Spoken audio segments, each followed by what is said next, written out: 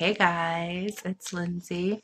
Super scary, just got out of the shower, but I wanted to just kind of share with you my nighttime routine. My face right now is super dry, but I just use this great, it's a microderm face wash from Philosophy that I love. It exfoliates really great. I feel like it gets all my dead skin cells off. So what I usually do after I get out of the shower with that is I follow up with my Bobbi Brown Hydrating Eye Cream. Been using this eye cream for 15 years now. And I've tried so many different kinds, but I always come back to it because I feel like it doesn't leave me with a greasy residue. And it just kind of gives me a little bit of hydration that I need.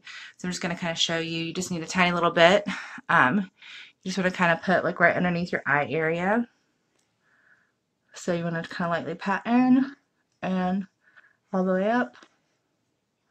You don't want to get too close to the lash line because it is creamy and it does travel. So when you get too high up, you can get it into the eye area. So just doing a little bit here. If you want something a little bit more tightening, you could use like Estee Lauder has that great night repair for eye. Bobbi's got her advanced night repair for eye. I know a lot of people love the Rodan Fields eye stuff. So that's all that I do just for my eye area. And then my next thing that I love is Bobbi's Extra Face Oil. This is her little tiny travel kit, but it's my fave. So what I just do is take a little dropper full here, and I'm just gonna take a few drops, put it on my hand here, and you just want to kind of warm it up into your hands. And what I like to do is just kind of lightly press it into my skin, and it smells so good. Love this. And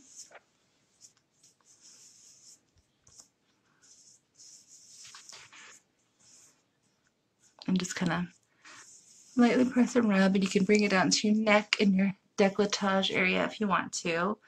If you feel like you need a little bit something more, or if you don't like oils, I also have Bobbi's Hydrating Eye Cream that I use, and this is great because it doesn't have sunscreen, so you could use it daytime or nighttime.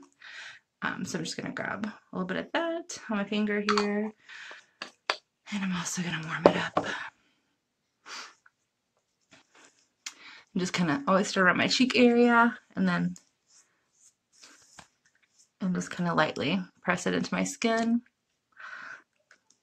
That's what I really kind of learned with Clarins, working with them.